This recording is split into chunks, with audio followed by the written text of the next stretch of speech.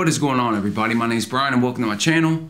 Well, I purchased this Hercules table saw about a month ago or something. I did a video, an unboxing and setup video, and somebody commented on the video and wanted me to show how to adjust this blade so that it's square with your deck right here. I can't remember who it was, but I told them I was going to do a video, so this is just going to be a quick little video. I'm going to show you how to adjust this blade to where it is at a 90-degree angle with your deck, and also how to adjust your throat plate real quick. But to make this a little easier, the first thing you're going to do is pull your throat plate off.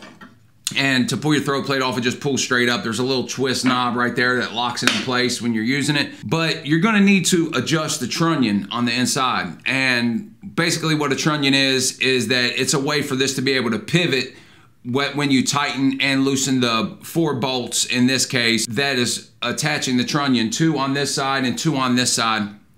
And when you tighten and loosen those bolts, it adjusts the way this saw sets inside of this table saw. So you could do this with a square, but I mean, you're not going to be able to get as accurate as you can as if you had like a digital angle finder right here.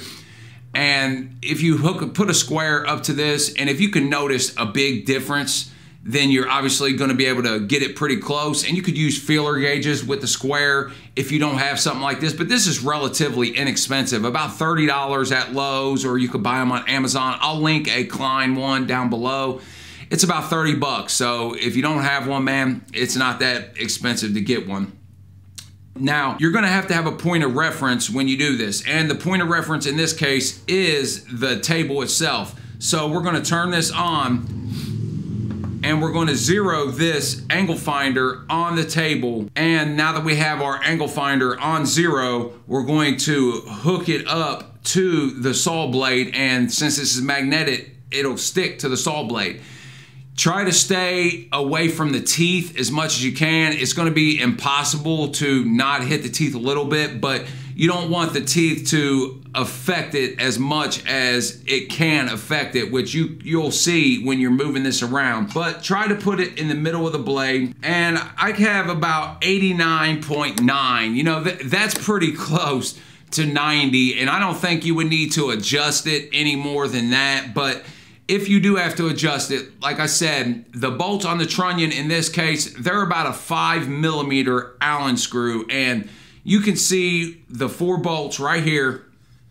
They're up underneath the back on this side, and to get to the ones in the front of the saw, it's a little bit more difficult, especially the one on the inside right here. But it would make it a lot easier if you have a long Allen socket. You could go up from the bottom, get in there. But what you're going to do is you're going to put your Allen socket or Allen key into the bolt, and you're going to tighten and loosen the trunnion bolts, and you're going to watch and see what it does. And obviously, when you're moving it, if it gets closer to 90, then you're doing great. If you start getting further away, then you want to put it back to where you had it. Now, you want to keep these tight. You don't want them to be completely loose, so try to tighten them up and then get it close to 90. You don't want to have a screw completely loose. It's going to rattle loose. So you do want to have these tight, but once you get them all tight, then you can adjust it from there. And like I said, 89.9, 90, I can get it to move to 90.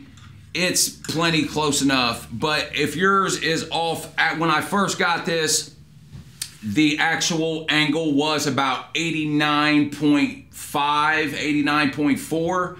So I did have to adjust it a little bit. That was probably okay too, but I want to get this as close to 90 as I can, and since I know how to do it, I'm obviously going to do it.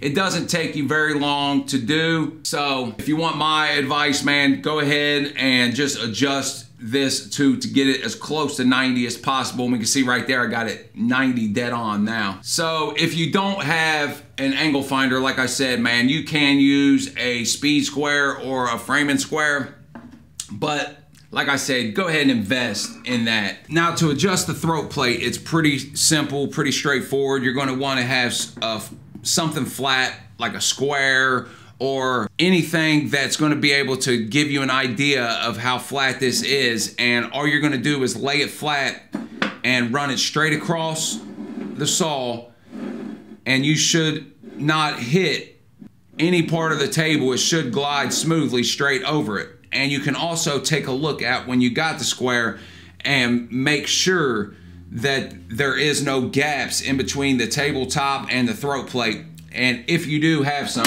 it's really simple to adjust. I don't know the exact size, but it is a socket head screw, so you're gonna need to have an Allen key or an Allen socket to be able to adjust this, but I just have a bag of small Allen keys and that's all I'm using. So to adjust it, you just simply put it in, and all it is a screw that when you tighten it, it's going to raise the throat plate up, and then when you loosen it, it's going to bring it down, because if you look on the bottom, you can see where the set screws come in at, and all it does is screw in further or come back, and it will press your throat plate into the little tabs that are sticking out on the saw to be able to either raise or lower the throat plate. So that is really simple to get. And like I said, all you're gonna have to do is just have a framing square or something that is a straight edge that you know is true and straight to be able to tell if you need to raise or lower your throat plate.